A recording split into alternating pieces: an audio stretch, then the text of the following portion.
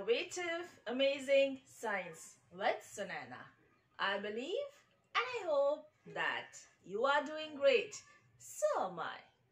Today I'll tell you that why I'm so much interested to share this project with everyone.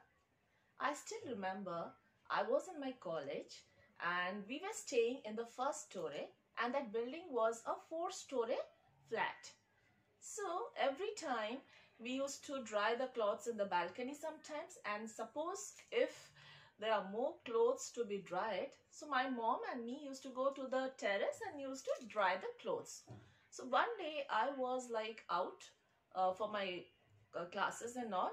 So by the time I returned, all the clothes were wet because it was raining heavily. So my mom was also busy because she couldn't notice when it was raining because she was so tired, and she took a short nap, and by the time she woke up and she went upstairs to the terrace, all the clothes, all the bed sheets in fact were wet. So she was like thinking and saying me that I wish there was some device or there was some alarm sort of thing which could give a signal so that we can run to the terrace and we can just bring those clothes back when it is going to rain, because she was tired and she slept, so she was blaming herself. Then after conversing with my mom, I thought, okay, fine, if she wants that. And recently I had gone through some of the articles wherein it was written about the projects, about the sensors actually, what you can create which will give you an alarm signal. So with the help of my father, I thought, let us make a sensor or some sort of alarm which will be fitted to the room, and when it is going to rain, it is going to alarm or give sound, so that if someone is tired or if someone is like sleeping or something, when the alarm will give a signal, then you can just rush to the terrace and bring off the clothes. So I was super fascinated, and even we tried making that sensors and we were successful. So today I am here to share that activity with you so that you all also can make those sensors for your house, which is very economical. Are you ready? Let's get started. So the things required are, in a bowl I have taken some fresh water, Fevicol. Here you can see this model which is already prepared, and how to make this model I had shown you in my last video, which was related to earthquake sensor. Only one change we have to do. Can you see the top portion of the thermocol? It is facing this side. We are just going to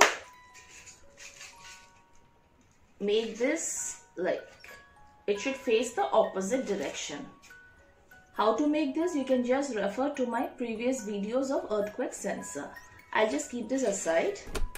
Then I have used battery of 9 volt. This one is a battery connector. You can see battery connector. This is an electric buzzer, and you can see the wires are already attached to it.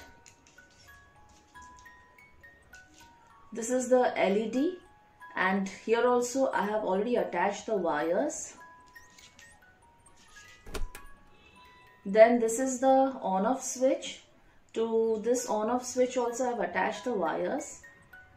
You must be having that a question in your mind that why the wires are attached. I have just attached it so that it becomes very fast for us to complete this. And these are normal wires I have taken. And this is like 2 wires are already attached.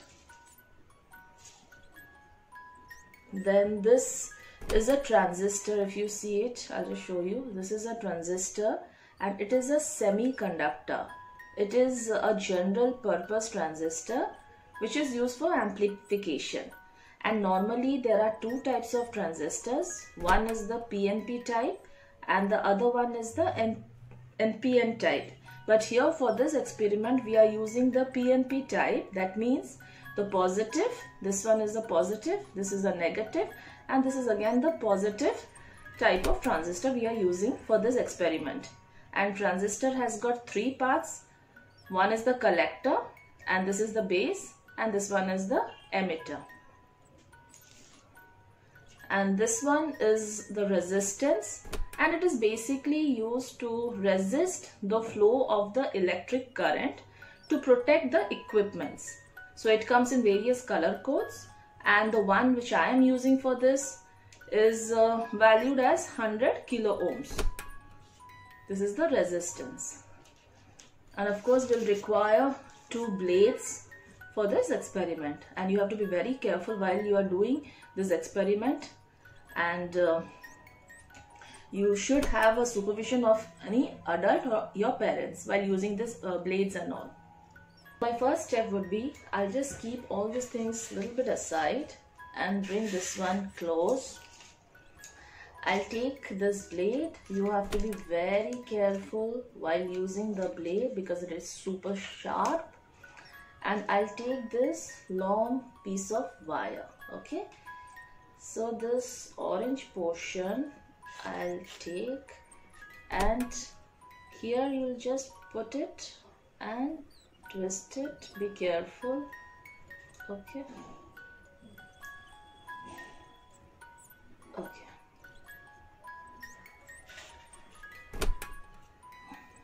And I will take another blade, and this yellow wire you have to put it and then twist it.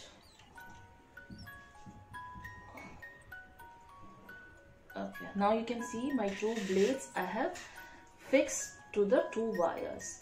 Now I'll take this blade and fix it here. So for that I require some glue.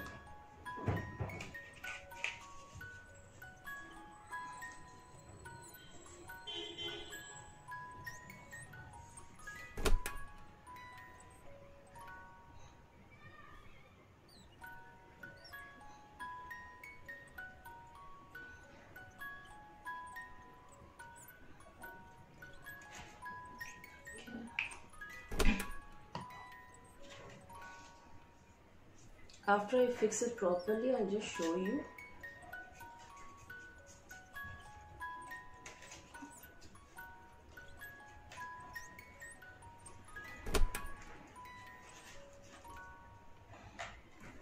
I'll hold it for some seconds so that it fixes up properly.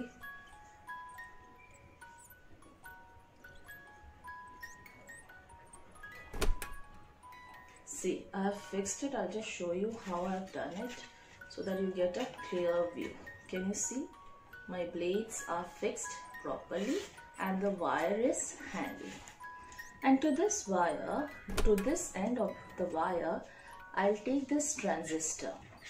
As I had mentioned earlier that this is the collector, this is the base, and this is the emitter. So we are going to take this emitter portion and fix to this red wire and twist it around. Okay. So now you can see I have fixed the red one to the emitter, and this green one is the base. So I'll take this yellow one and fix to the base and twist it around. Okay. So now I'm done with fixing both the wires to this long wire. So my next step is I'm going to take this resistance and this LED. This LED is very delicate. So to protect it, I'm going to fix this resistance. So you can see the green wire, which is the negative. One end of the resistance I'm going to fix it and twist it.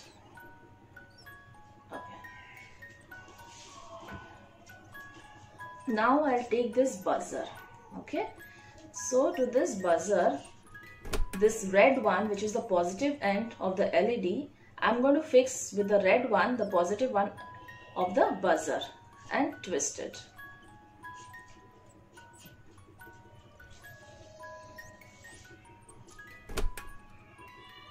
and this green one I'm going to fix to the other end of the resistance and twist it. So now we are just going to fix, if you observe carefully this red portions, this is the positive end of the buzzer and the LED. So I'm going to take this as a whole, and this is the end of the transistor and this is the collector, and I'm going to fix it and twist it.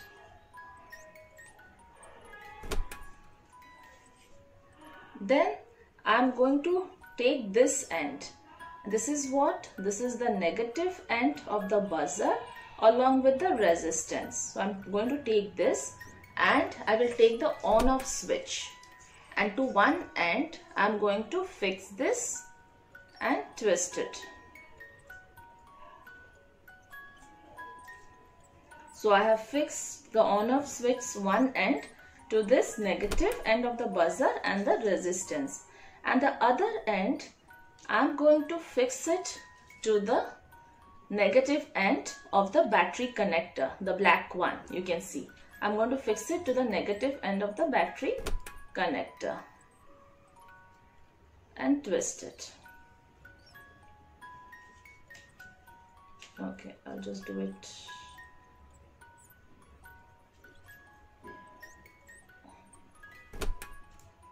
Okay, so I fixed the other end to the battery connector.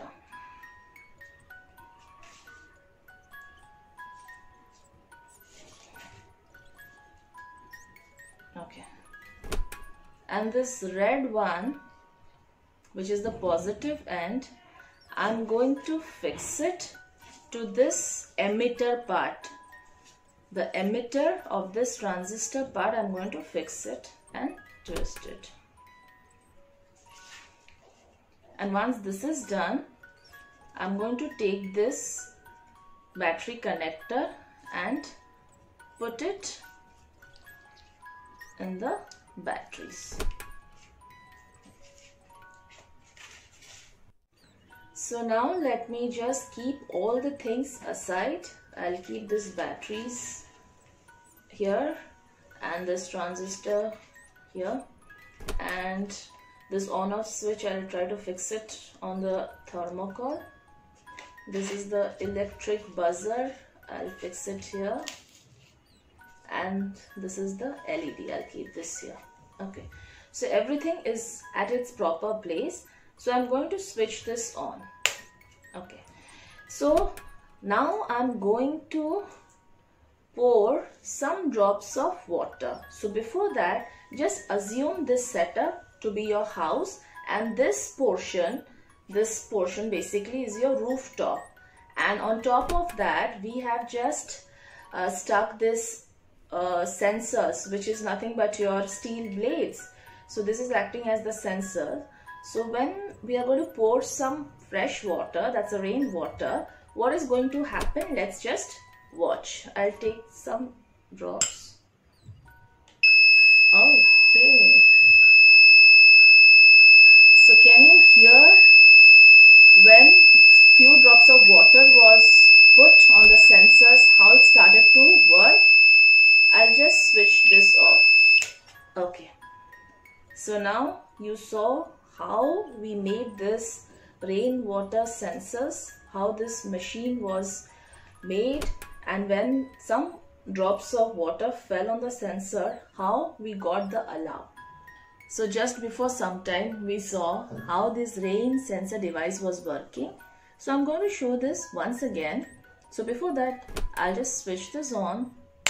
Okay, I'll take this dropper this time, few drops, it would be easy. So I'm going to pour this fresh water on the blades.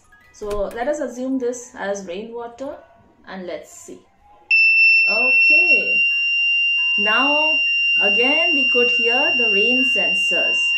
But if suppose during the night it is raining and you want to see the bulb also, which should be glowing, But here, let's see whether our bulb is glowing or not. So I'm going to switch my room's light and just observe carefully to the bulb, because it is very small, so it is not visible. So I'll just switch off my mains like lights from this room, and let's just observe.